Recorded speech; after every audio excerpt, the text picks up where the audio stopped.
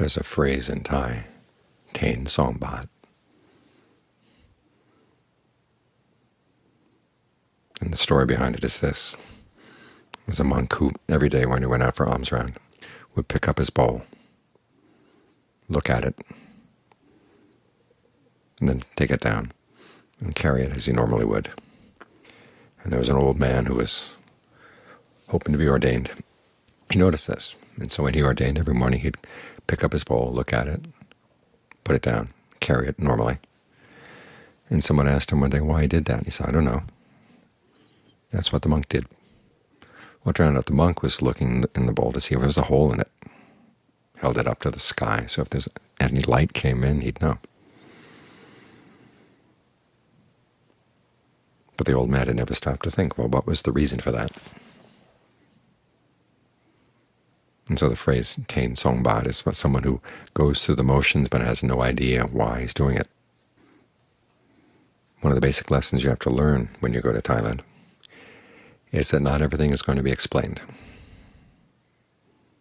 A lot of the teaching is meant for you to exercise your own discernment, try to figure it out. And as a result, of course, different people will exercise their discernment in different ways, come up with different conclusions.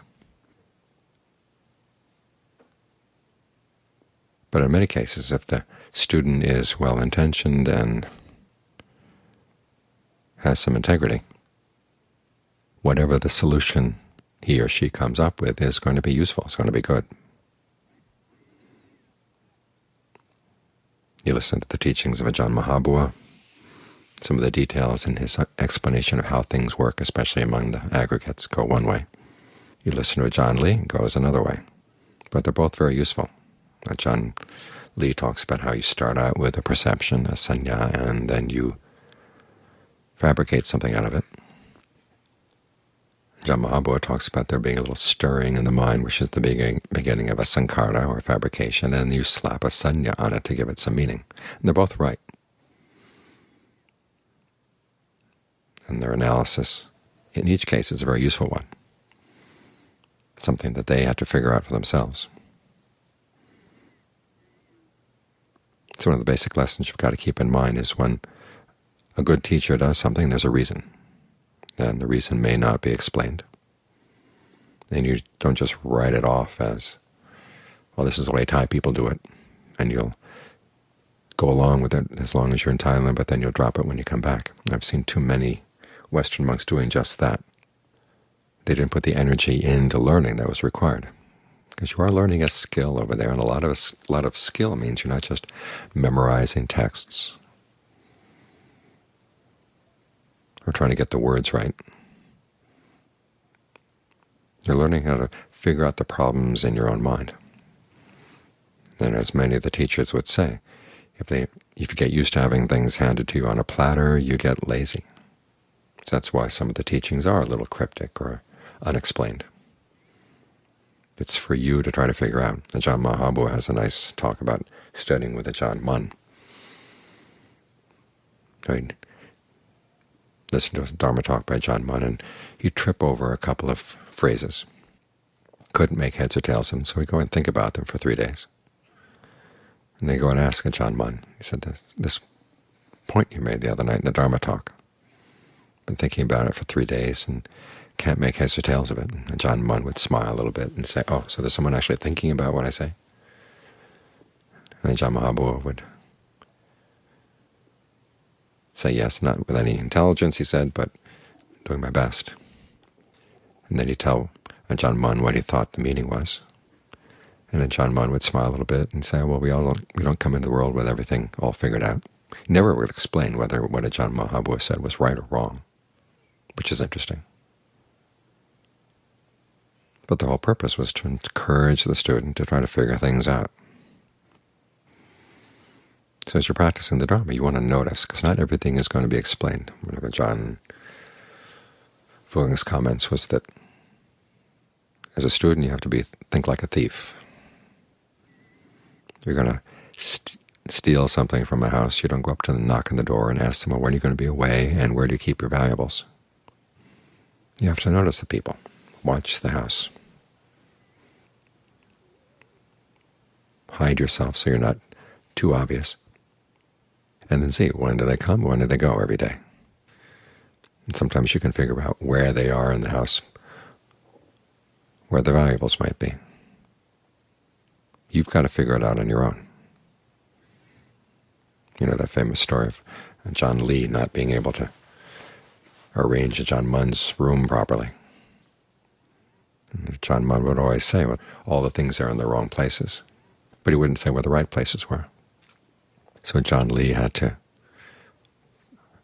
find another way to learn this, and what he did was, because it was a bamboo leaf hut, he was able to poke a hole in the bamboo leaves of the wall. He'd arrange the room, then leave. And John Munn would go in, and John Lee was watching through the bamboo leaf wall.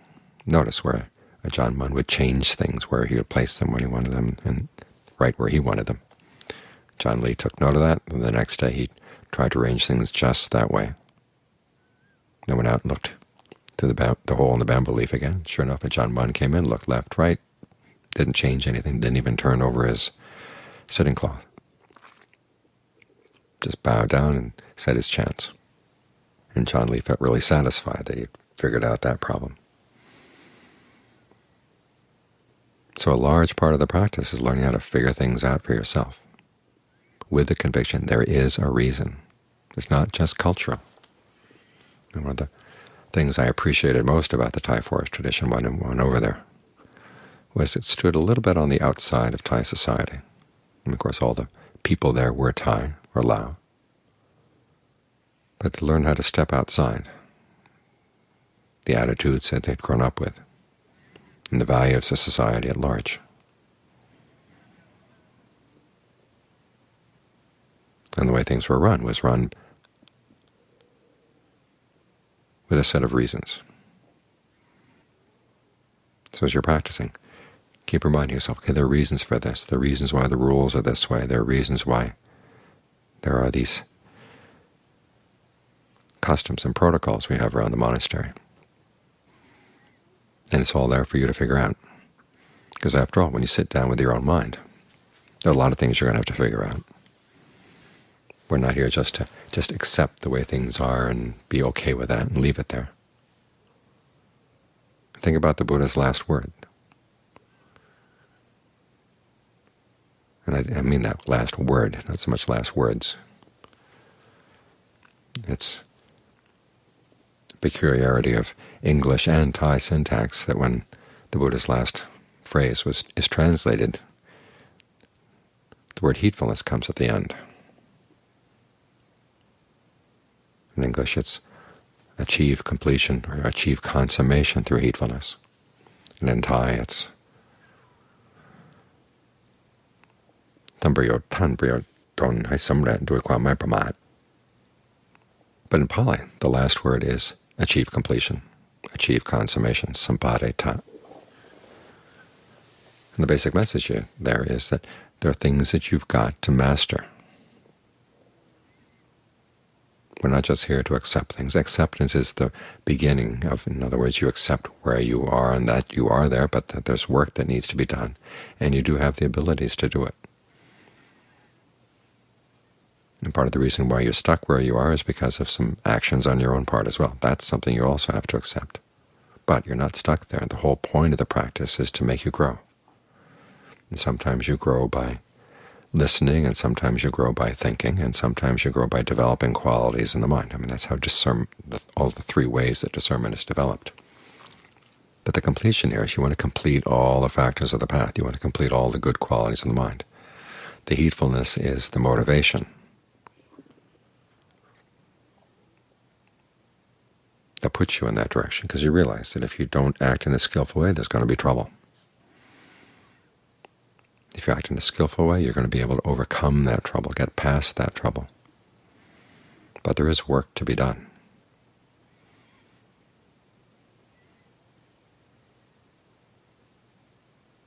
And so you look at yourself where you are. What needs to be brought to consummation? What's still lacking? The opposite of sampadeta, the adjective for that is sampanno. The opposite of the adjective is vipanno, is a defect. Where are your defects? Pali, they talk about having a defect in virtue, a defect in conduct, defect in your views? Which parts need to be worked on?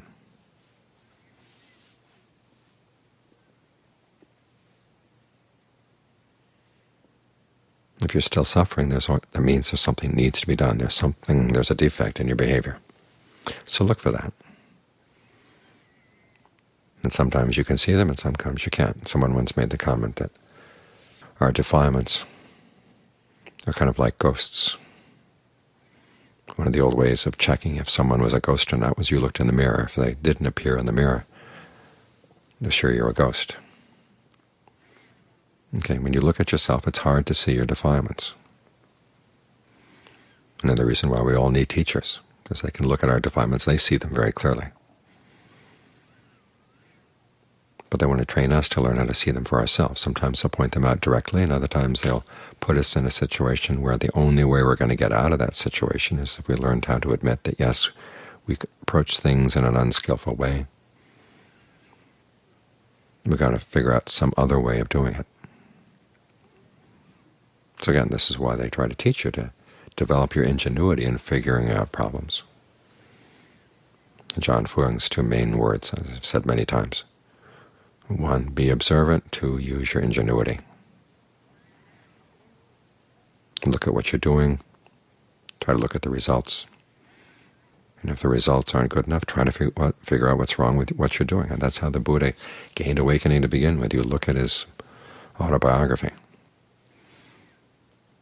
He'll come along to a particular problem and ask himself, well, why am I doing this? When I do this, the results aren't good. Is there another way?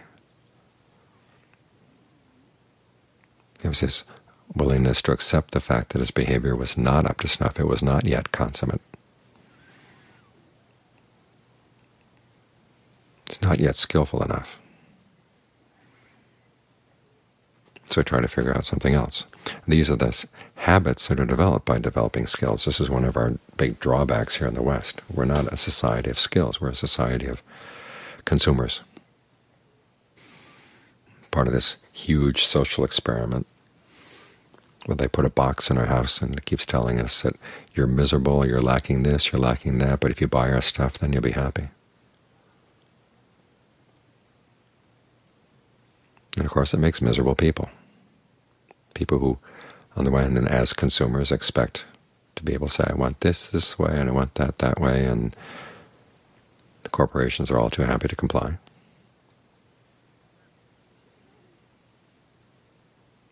But it all comes out of this sense of low self-esteem and not much ingenuity on our part. Simply, we want a quick fix for our low self-esteem.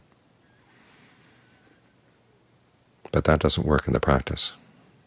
Try to think of whatever skills you've developed, manual skills, either sport, music, carpentry, whatever. Try to bring the attitude that got you skillful in that way to the meditation. Now, if you don't have any skills like that, you've got a problem.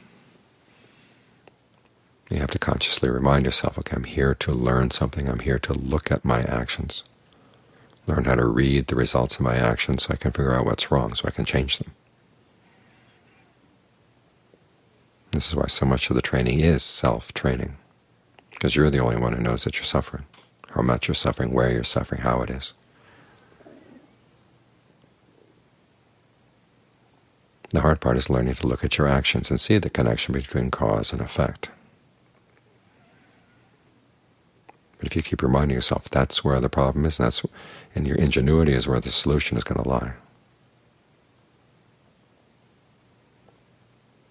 then you understand again why the teachers in the forest tradition keep setting up problems and not explaining them. Sometimes you don't even know you're being tested.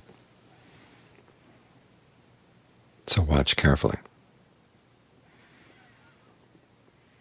Remember, we are here to develop skills, to become consummate, to become masters in the skills. Always keep the Buddha's last word in mind.